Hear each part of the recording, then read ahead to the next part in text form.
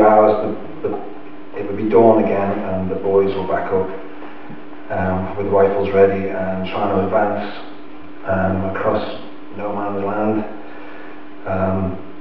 between them and the Germans. And all this time this carnage has been raining down on Wilfred. He's got a best friend sort of thing whose nickname is Cock Robin.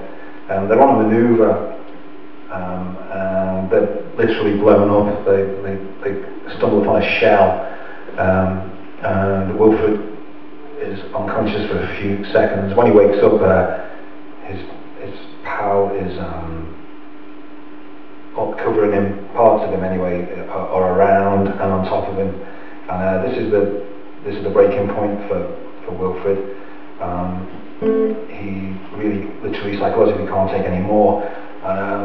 He sees that the noises of war. He hears the different machine guns and the bombs and the gas as they're laughing in the face of the death that it's causing. He wrote this poem. It's called The Last Laugh.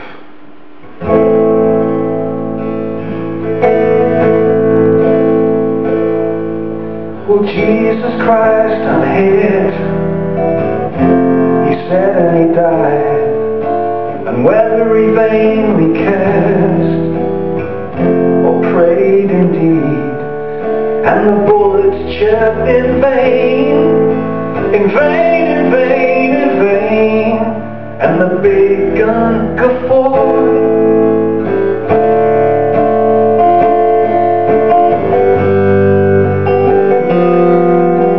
Another side, oh mother,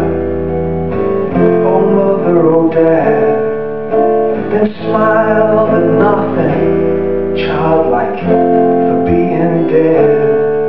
And the lofty shrapnel cloud laughingly gestured, you fool, and the splinters they spat and tittered.